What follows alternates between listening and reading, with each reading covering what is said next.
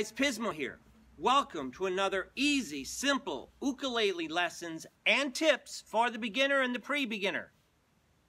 I have a very special guest today. His name is Cubby O'Brien.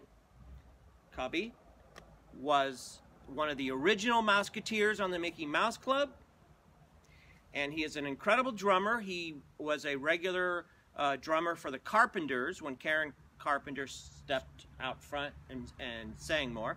And Cubby has toured all over the world with Shirley MacLaine, and Joel Grey he did the producers on Broadway, and so we're really lucky to have him. It's great to be here. Yeah, Cubby, so you know the show is all about the ukulele. Right.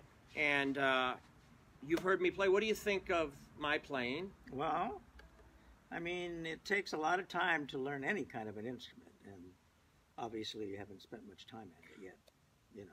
Well, I'm just trying to keep it simple for everyone, because that's what I needed when I first learned how to play. Do you practice a lot? Do you practice? Well, just the channel. Yeah. Well, but it does take a lot of practice.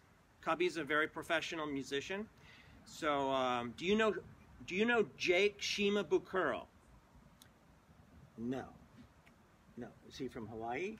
Yes. Jake Shimabukuro is a famous, he's like considered maybe the best ukulele player today, and I'm trying to get him to be on Pismo Ukulele. So Cubby doesn't know him, but if anyone out there knows Jake, if you could please get word to him, I'd like to have him on Pismo Ukulele. That'd be great, wouldn't it?